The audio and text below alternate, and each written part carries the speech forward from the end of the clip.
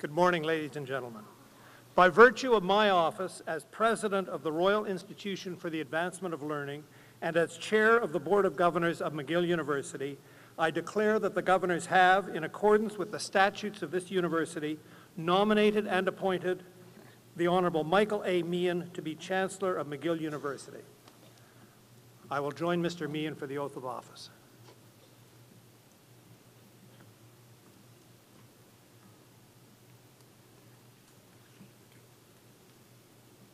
Michael Arthur Meighen, the Governors of this university have nominated and appointed you to the high office of Chancellor. Do you promise to fulfill the duties and obligations of the Chancellorship in accordance with the Charter and statutes of this university and in all ways properly open to you to promote the interests of the Royal Institution for the Advancement of Learning and the welfare of McGill University? I do. Then by virtue of the authority vested in me as President of the Royal Institution for the Advancement of Learning, I install you in your office as the 19th Chancellor of McGill University. Thank you very much. I can't quit now. No, you can't. You're in. You're in.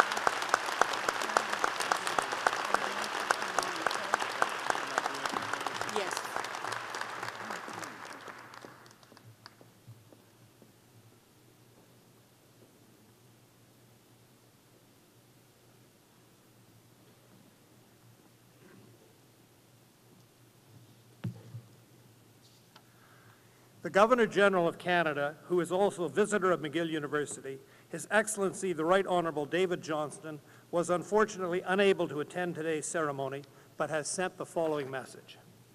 It gives me great pleasure to send my warmest greetings and congratulations to Michael Meighen on his installation as Chancellor of McGill University. As Governor-General, I firmly believe Canada has benefited richly from the contributions of professionals, innovators, and educators who dedicate themselves to fostering what I like to call the, quote, diplomacy of knowledge throughout the world. Today, McGill staff, students, and alumni are honoring an individual who has demonstrated a stalwart commitment to enriching the lives of his fellow Canadians. Mr. Meighen, I congratulate you on this honor, and I thank you for making Canada a smarter, more caring place to live.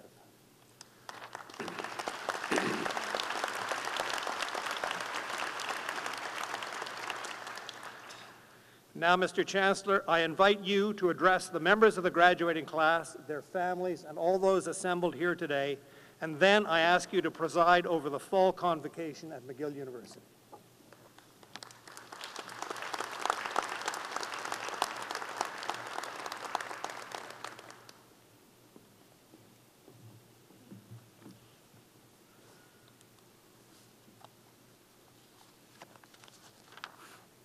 Madame la Principale, distinguished faculty, visiting delegates from sister universities, graduates, proud parents, and friends, incluant mes bons amis et confrères de classe, même s'ils le sont d'une autre grande université québécoise, l'ancien Premier ministre du Québec, l'honorable Lucien Bouchard, et l'ancien Premier ministre du Canada, le très honorable Brian Mulroney.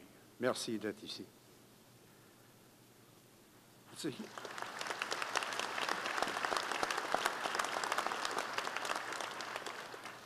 It's a huge privilege for me, a graduate of McGill and the father of two McGill alumni, to stand before you as the newly installed Chancellor, and a particular pleasure to salute you, the graduating class of 2014, and to acknowledge your intelligence, dedication, and perseverance. Make no mistake, given the many distractions and hurdles that one must get over when pursuing higher education, it's no small feat to graduate from McGill, and you have every right to be very proud of your accomplishment. J'aimerais remercier tout particulièrement mon prédécesseur et ami Arnold Steinberg pour ses efforts inlassables au service de l'université. Il incarne tout le meilleur de McGill et servira de modèle exceptionnel au chancelier novice que je suis. Le seul reproche que je puisse lui faire est d'avoir laissé des souliers bien grands à chausser. And speaking of big shoes to fill, you were very kind, Madam Principal and Mr. Chair of the Board, not to mention that I am the second, only the second non-resident Chancellor in McGill's storied history of over 200 years. But the first Chancellor who did not reside in Montreal nevertheless had excellent training for the job, a claim that I certainly cannot make, and that was being Prime Minister of Canada. I refer, of course, to Sir Robert Borden.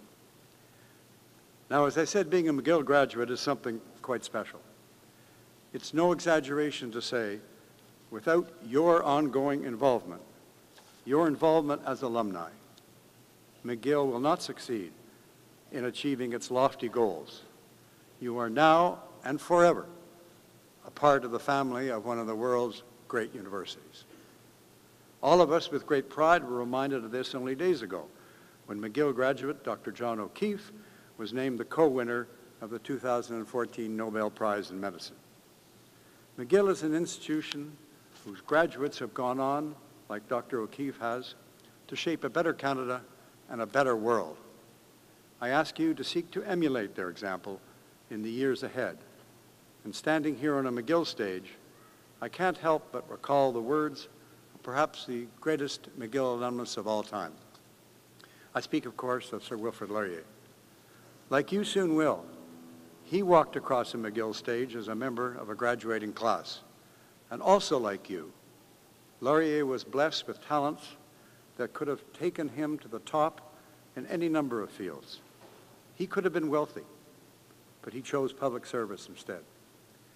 Near the end of his long life, and years after his terms as Prime Minister had concluded, he left young people with some advice.